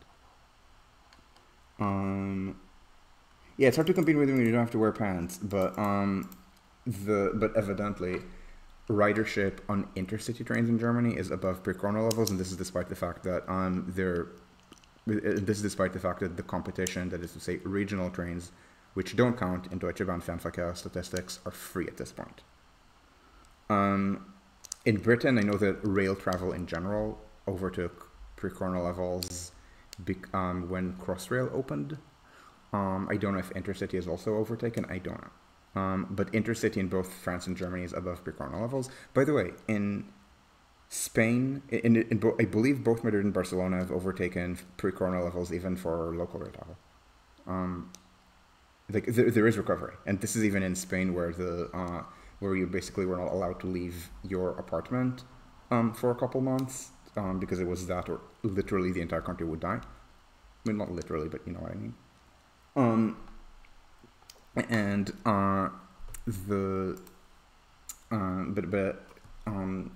But what they do, and again, Spain is actually another good example of this, where the high-speed trains reinforce the dominance of the capital because it's much easier to get to the capital than to get between two different places. In France, if you're a driver, it's easy to get between, I don't know, Lyon and, I want to say Vichy, but I don't mean Vichy, quoi, Vichy, Vichy France. I mean, quoi, Vichy, quoi, the resort town that became the head of the collaborationist government because as a place of elite leisure, it had atypical infrastructure development for elite use. I think Vichy and Paris were the only French cities with, I'm forgetting what, like some kind of telegraph connection or something that encouraged this to be the center of government and not Lyon. So if you're going to that, that's very easy by car. By train, forget about it. Or if you're going or if you're going up mountains, or if you're going even between cities, let's say you're going between Lyon or Marseille and Toulouse or Bordeaux. By car you go this way. By train you don't go this way because these trains suck. By train you go via Paris. So it again reinforces the dominance of the capital. And again, this doesn't sit right with a lot of new left urbanists, especially in Germany, where people mock France, I think, more than is warranted, and don't know that Japan exists. And if they did, they would mock it more. But it is an effect that trains have on urban geography, and even something that's less capital dominated, like the Swiss network or the network Germany has or the network Germany builds, is a network that's still very urban. It's So now there's reasonably fast, I shouldn't say fast, but reasonably fast trains between here and München. It means, yeah, I can visit München. It means that there's more dominance over time that's going to happen out of the cities on the network. So there would be Berlin, Nuremberg, München. Eventually, I think also Leipzig to some extent, just because it's close. But there are already through trains that escape Leipzig. They're planned to be. The plan is that there's going to be an hourly train that doesn't even stop at Leipzig. And of course, the city is on the way, so this could be Halle and Erfurt. Also end up benefiting. It's just being on their way. But the main effect would be reinforcing the role of Berlin, Hanover, the various Rhine-Ruhr cities, Frankfurt, Nuremberg, München, Stuttgart, Mannheim. And again, this is something that again involves infrastructure. It can involve infrastructure for timed connections at 200 kilometers an hour. It can involve infrastructure for 300 kilometers an hour. Ideally, you should do both. It's not actually that expensive, and usually if you maxed out on one of them, usually the other is where your lowest hanging fruits are. So in France, it would be the lowest hanging fruit in France is to just improve the regional trains to connect to intercities better, and also to themselves. In Germany, the lowest hanging fruits are to just build 300 kilometer an hour trains. But again, it requires infrastructure. It's something where, think about intercity rail growth. Reminder, Deutsche Bahn is planning on doubling intercity traffic from 2019 to the mid-2030s. Judging by recent trends, it is actually plausible that it will happen. There is growth in rail traffic. There was growth before Corona. There was a dip during Corona, and now it's back. Yeah, New York. The United States is not recovered as well as Europe.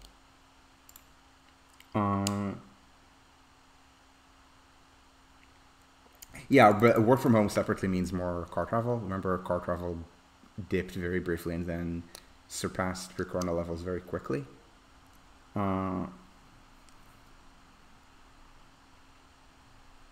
Yeah. Oh, yeah, definitely.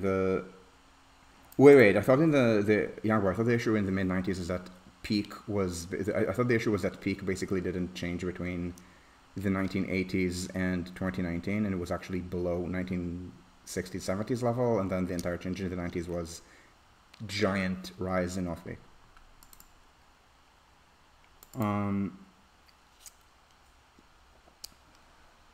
I want to say universities in Florida are kind of a meme, but I'm thinking about just the one. But anyway, so this is something where you do need the infrastructure to do intercity rail. And in Europe, it means things like actually completing the network in Germany. It means actually building things between countries, not just within them, in which essentially every country sucks at this. It's like Germany and France keep saying to each other, "You suck," and they're both correct on this. But again, it needs to involve extensive infrastructure. It's not just something that you can say, "Oh, run more trains on existing infrastructure." That's like saying, "Oh, just run more buses. You don't need BRT, or you don't need dedicated lanes, or why don't you bike on the roads that already exist?" And then roads that already exist are these 8-lane or 6-lane monstrosities where cars go 70, 80 kilometers an hour, and they say 6 lanes, but it's not like a lane is about 3-ish meters. I'm not saying it's 6 lanes and then the sidewalk and then buildings, so that it's like a New York, like a slightly narrower than average New York Avenue. No, think extended. Then maybe there's also striped parking, and so the cars don't ever run into anything. So building to building, we're talking 40, 45 meters, and then you tell people, "Oh, you can just cycle on that street. Enjoy being doored."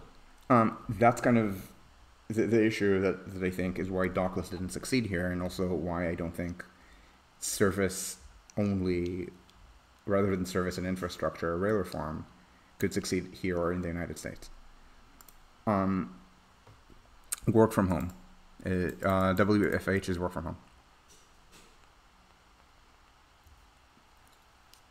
Yeah, that's definitely plausible. It's actually a very European thing.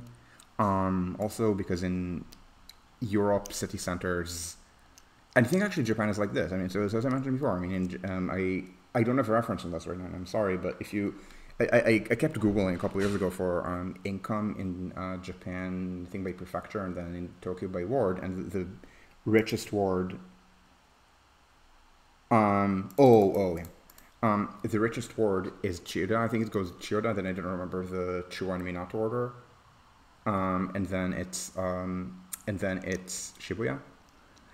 So so yeah, there's a little bit of directionality in that Yamanote is richer than Shitamachi, but also center is richer than periphery. Japanese people that I would talk to in various places, like in New York, where I would constantly make fun of Jersey, I would ask them, "Oh, is there a Jersey of Tokyo?" And they say, "Oh yeah, people mock Chiba and Saitama," is what I was told. So again, far away and also kind of and also kind of in the Shitamachi direction. Which university is the meme?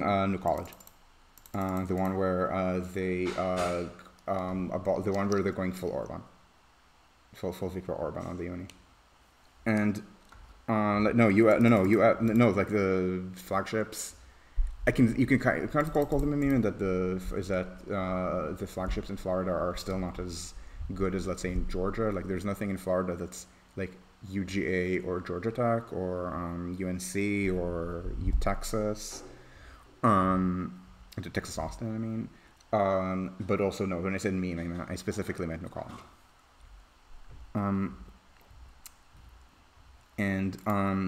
So anyway, so the point is that in Europe, and again, I think Japan is the same, there's a lot of residential desirability around city center. So city center is not purely commercial ever.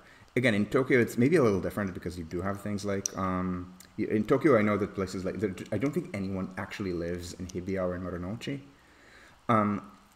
But rich people absolutely do live in Roppongi. And of course, Roppongi. Oh, okay. Because but for example, Roppongi is a very swank residential area. So Roppongi specifically, things where the rich foreigners live. And then I'm forgetting the areas nearby where rich native Japanese live. Is it Nasabu? But the point is that this also attracts a lot of high-end businesses. So for example, Google Japan or Google Tokyo is in Roppongi. And there's a lot of commercialization there, so it's very mixed. And again, it's rather European, in Paris too. I mean, there are places with actually very low residential density in the pure commercial part from the opera or something. But no, but the actual residential density, even in the second being the arrondissement with the highest job density, it's not that low. I mean, it's maybe a little bit below city average. That's it. Same with the 8th and the 9th. The first has a very low residential density, but look at the first. This is in the first. So yeah, if a giant part of the arrondissement is taken over by parks, yeah, that's gonna lead to lower residential density. Yeah, sure. I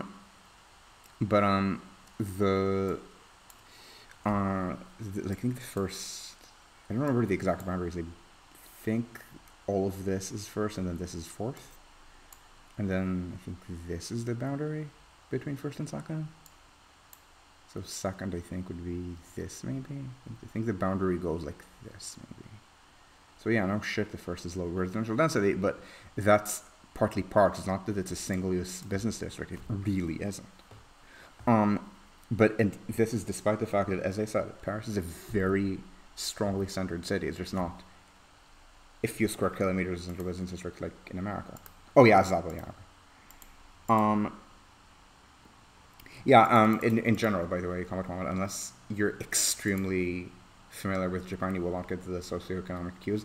Socioeconomic cues are very particular to a culture, which means that, for example, Americans do not notice them in Europe in general. Because Americans, for example, rely on race a lot for socioeconomic cues. Because in a place like New York, there's basically no intact white working class except very far out. So you rely on socioeconomic cues. Like if you see a lot of black people, then maybe that's a poor area. And then you go to a place like Berlin, and there are just no black people, or very few black people. And so the queues get really messed up, and this is where you get Americans go all wide-eyed when they visit Europe, and they don't know, because they don't notice all those socioeconomic queues. And I emphasize race because I say this because when I just landed in New York, I visited Bed-Stuy for some event, and nothing there registered as poor to me, because I mean, I was practically fresh out of anything, and I think I went there 2 weeks after moving to New York.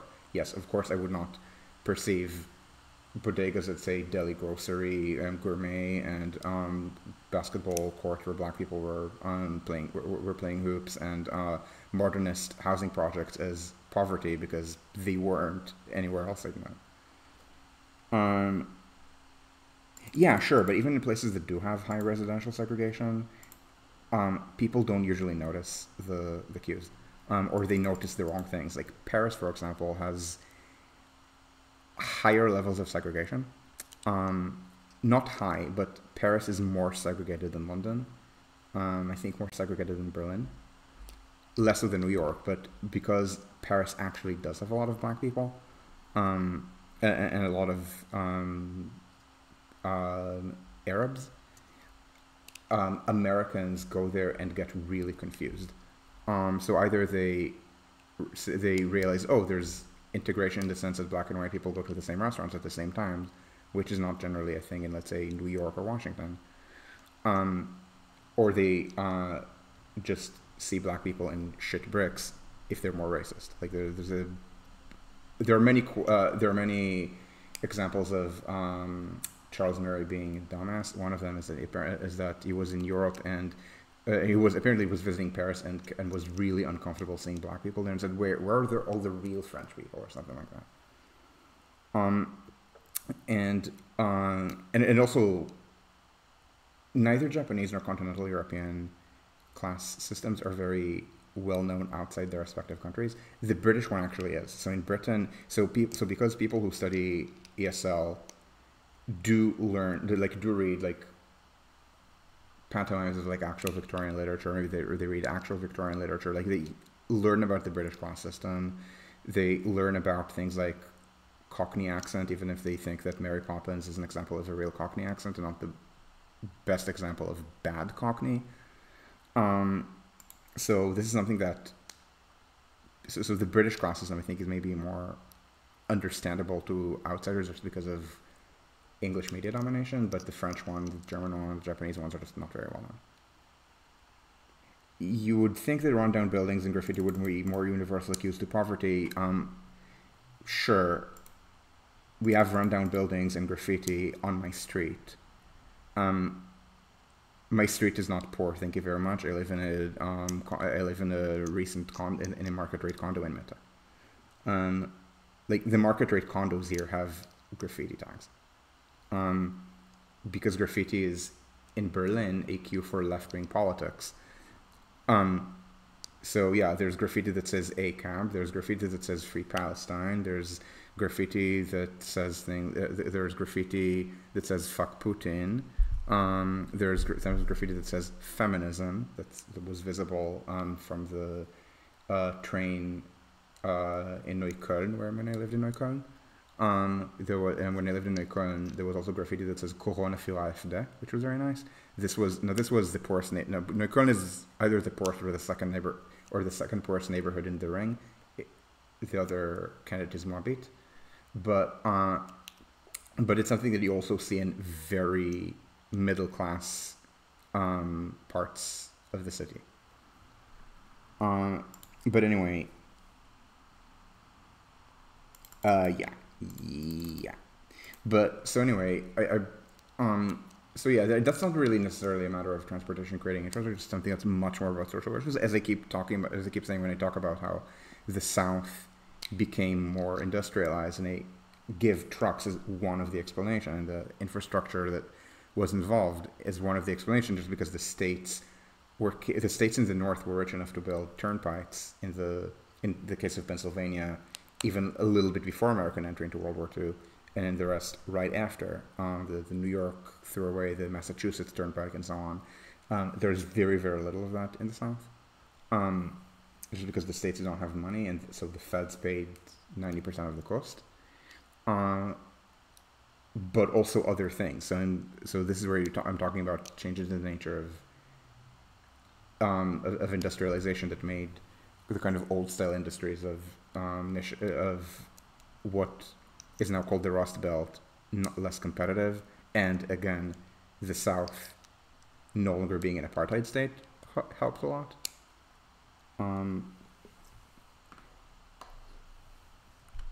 Yeah. So anyway, this is why I'm talking about how it's really important to have infrastructure when you're building transportation. It's like there's really no alternative to this. You can't. I mean, if you want your transportation to be successful at scale, even if it's something that you think of as not mega project-y at all, like cycling, there is extensive infrastructure for that in the Netherlands. It's taken decades to build. It's not something you do in a day. Maybe if you have some places that are very successful and are widely recognized as places to be imitated, then you can imitate them very quickly, in the same way that if you have one successful high-speed line, everyone will want them as well. So maybe the development of the Shinkansen in Japan was rapid in the 70s and 80s, but it took a while to get there. It took a while to get there with the first line. And likewise in France with the TGV development, with the LGV development of the 90s and the 2000s, or rapid growth in metro construction, maybe, past the beginning. And the same is true of cycling. It takes a while and it requires a lot of infrastructure. Again, things like bike parking, things like much better cycle lanes than you think of even in Germany or Denmark, let alone the United States. And the same is true of intercity trains or surface transit. You do need a lot of that infrastructure. And even if it's not flashy high-speed trains, even if the stuff that Switzerland did for Bahn 2000. And I kind of want to stop here, but I am okay staying on camera for like, I don't know, 3-ish more minutes. We can make it to 2 hours stand recording and take questions. In the meanwhile, I'm going to drink water because this bottle wasn't even full when I started.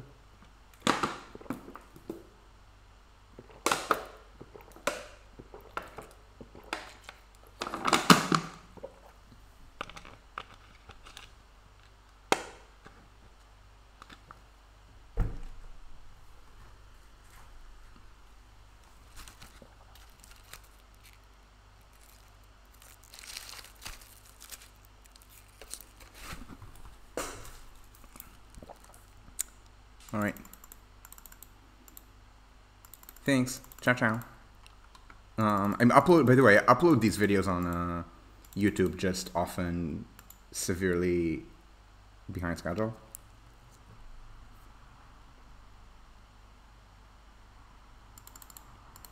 Oh God. We'll try, okay? No promises, but we'll try.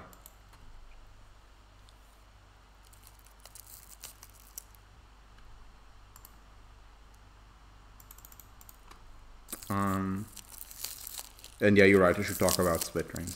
Probably blog, it's not, I don't think it's a full vlog. Anything else, by the way?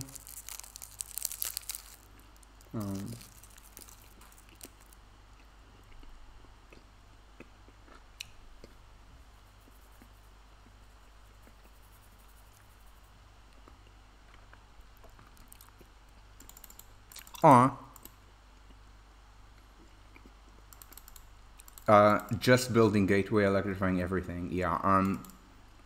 Just building gateway, for context, the current projected cost for the tunnel is about $14 billion.